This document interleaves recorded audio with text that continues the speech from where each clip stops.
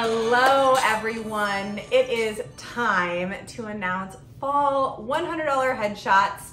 Before I do the formal introduction for this, I want to introduce this fall's $100 headshot partner is Eyes Open Iowa, and here to represent Eyes Open Iowa is Emily Gillen. She is the lead trainer for Eyes Open Iowa, and give us a little bit, give us the intro. What is Eyes Open Iowa? And then I'll come back around to what is $100 headshots. So Eyes Open Iowa is a state-based but really regional and national reaching organization that works to make sure schools and community-based organizations have the support that they need to really provide excellent sex ed, whether that's someone coming in to provide sex education or having educators really equipped with the best practices. Yes. Okay, so I am aware that sex ed can be a touchy topic. And I have known Emily for a long time. I really respect how she moves through the world, the way that your organization takes care of our teens. And when I thought about this fall's partnership for $100 headshots, I could think of a cause no more worthy than what you are doing. Because I have a team of all women, and every single woman on my team has said, yes, this is important, our state needs this, and we want to put our weight and our time and our finances behind it. So this is an ivory house, we are all excited to partner with Eyes Open. And we're so thrilled and honored. Yes, yes. So what happens with $100 headshots, just so you all know, each fall and spring, but this time we're doing fall, each fall, we partner with an organization. We open up 80 $100 headshots, which if you know me means that's a little discount for the people saying yes. You come in, and then from each person who says yes to a $100 headshot, we give $10 to the organization. We also, if you choose to get additional files, are going to give $5 to the organization. And we also do a lot of brand awareness, issue awareness, so there'll be, you can read the blog, you might actually be on the blog right now, because our goal is to not just give money, but I think a lot of times, the power can be shedding light on an issue that's so important. For sure. And sex education, we are 100% behind supporting this. So tell us, why do we need sex education for our young adults? So I know sometimes just having the word sex in anything can have this moment of, oh my gosh. But sex education is like any other life skill education. I like to equate it to driver's ed. That is something that I was required to have, and it's a life skill that most people will utilize at some point in their life. Yes. And so having that as not only something that's in the policy and procedure at a school, but that we know that it's being done well, and that educators are really supported through it, because oftentimes some people will get a very old, dusty curriculum that doesn't make them feel supported, and it can be really daunting for good reason. And so we want to make sure people feel supported in that, have really excellent training, and get to really provide this education that young people deserve. Yeah. So do you partner with schools? How does Eyes Open work logistically? Yes, we've got so many lanes of support, right? So I work in the training department, and so that means we work with educators, community-based organizations, counselors, really any youth-serving professionals that either teach sex ed or have sex and sexuality come up in their professional work, and especially navigating those issues with young people. So we get to work with them in that way and really build their capacity and really competence around sex and sexuality topics. And then we also have an implementation team that if you don't have the capacity of having an educator in your school or your organization, that implementation team can go in and provide evidence-based curriculum that really is excellent, and I could gush about for a really long time.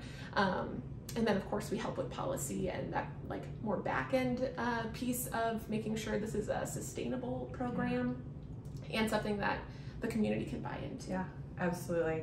I'm still kind of stuck on your metaphor for, we all have driver's education. And yet when it comes to our bodies and it comes to our sexuality, we have varying levels dependent on family, school, everything, depending on our circumstances as to what we receive for the bodies we will live in our whole life. And I think if I think back to my early adolescent driving record, let's be honest, it was really terrible. I backed into everything. My family will tell you I backed into the trash can regularly. And you know, I went to driver's ed. Like I passed team. I passed. And yet I consistently failed at the basic mechanics.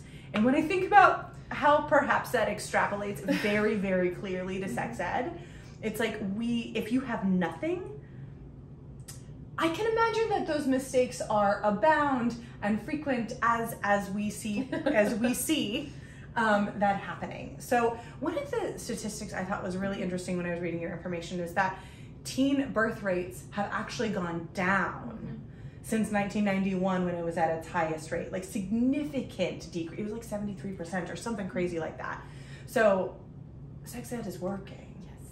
Tell us more about why sex ed is working. Yes. So we had really, first of all, an infusion of funding that provided excellent curriculum that we knew worked really well and still does work really well. And that was comprehensive. It was age appropriate. It's inclusive and up to date now. Yeah. And it really gives the health information that young people need. Yeah. And I think like sometimes that's the misnomer in sex ed as well, like what it is. And it is information, right? We want to have information, access to resources, and really normalizing the lines of communication between young people and their parents and caregivers to continue the education so that outside of driver's ed, you've still got other people helping you learn to look in your rearview mirror. Well, what I am hearing is that you guys provide data, accurate information, and then it opens up the door so that they go home and say, well, you know, the values part perhaps is still directed at home, because you know, even if that came in a school place, the home really has the narrative there, as it should. But having data points to say, hey mom, hey dad, what's up with all this? How do we do this as a family? I mean, when I think about one of the benefits of growing up in the home that I did is that I could talk about sex with my mom. Like when the time came for me to figure out how I was going to safely approach the topic and how I was going to keep my body safe, I already had access. And I know that I am perhaps special and perhaps that's not as common. And so the fact that you're even going into spaces and opening up that conversation, perhaps, you know, what I see is the confidence to go home and say, well, we're talking about this at school. Tell me more about that. Well, so we believe that parents and caregivers are the primary sex educators for a young person. And we know that just like educators aren't given all the tools that they need often for how to facilitate these conversations, parents and caregivers aren't either. That, just like the manual when a kid is born on this is how you do it, like we don't have anything like how do you have hard conversations, or what does this look like when the talk is actually maybe more of a lifelong conversation. So we really want to make sure that we're opening the lines of communication, but also making sure parents and caregivers have those discussion questions or a heads up about what's going to get asked at the dinner table, whatever it may be, to really empower those conversations, because we really believe in that a lot. Absolutely. And that, you know, we open this like, we're going to talk about sex. You know, we're like adult women. We're like that. You know, this is not the most uncommon topic in our lives. That you do this for a living. For a living. And yet, there's this moment of like, there's awareness. We're about to talk about this, and if we're having that moment, I can't even imagine, or I can actually dial it back to when I was a teen and how scary that topic was, and how few people I personally discussed that with, and how lucky I felt that I had. I honestly don't even remember if I had sex education in high school, but I know that I had someone at home that was an advocate for that topic. So I really appreciate what you're doing. You were just the clear and obvious, you and Eyes Open Iowa was a clear and obvious choice for $100 headshots. Is there anything else that our audience gets to know that makes you guys special? How can they utilize you? What do they get to know? Excellent question. So really, I empower everyone watching to kind of ask questions about what sex ed looks like in your district. Or if you've got young people, ask them what they've heard about sex ed. and figure out what the gaps are, either for you as a person who cares about a young person, or you as a member of a community that has a school, or even like thinking about what we have as state policy for sex ed. We'd love to talk to you more about that. And really, we want to reach whoever you are, however works best for you. So if you are at a community-based organization and see needs for conversations around sex and sexuality, but that's a very large large range of topics, but we can partner with you for training. We can help get our implementation team into a classroom if you need immediate support, or if you're a parent and caregiver, we got resource lists about a bunch of different books we recommend. So we really just want to make sure that whatever baby step toward improved sex ed or improved sexuality conversations can be happening in schools and in homes. We want to help you through it. One other factoid that has to come into play is kind of dispelling the myth that talking about sexual education creates more sexual activity. And actually, all of the federally funded studies show the exact opposite. Can you shed a little bit more light on that? Yeah, that's probably the most common misconception, right? Like we say the word sex, it's all of a sudden going to put the idea in somebody's head, right? Turns out, if you've ever been a 16-year-old human, are we clear that the idea doesn't generate from education? Especially as human with a small computer in their pocket now, right? Whoa. So that's a whole nother conversation. But it's really this idea that we've got research that shows that young people who receive sex ed that is honest, accurate, age appropriate, it's going to decrease the frequency of sex that they have as a young person, decrease the number of sexual partners they have, and actually delay the onset of sexual activity. And so that is probably those are some of the data points that we refer to most often when people have that initial concern, which is valid, because it's not my job to know about that. It's understood that that's kind of that misconception that's in the air.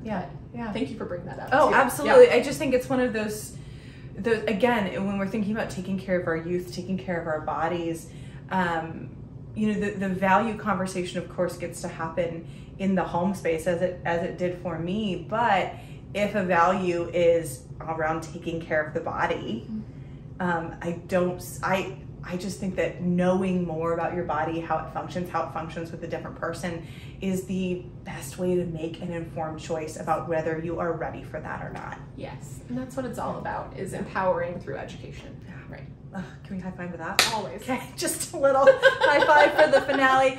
So, if you are watching this means that you are ready to say yes to $100 headshot. So if you are yes to a $100 headshot this year, and again, remember, you're probably watching this a couple weeks before it goes live. The best way to get a $100 headshot is to be on the email list, because those usually sell out in 48 hours. There's only 80 slots. We are specific, and we stick to our 80 slots because this could go on forever. So jump on the email list. Stick around for more information. We'll be talking about Eyes Open Iowa quite a bit over the next few weeks. And we hope that you join our passion for this cause.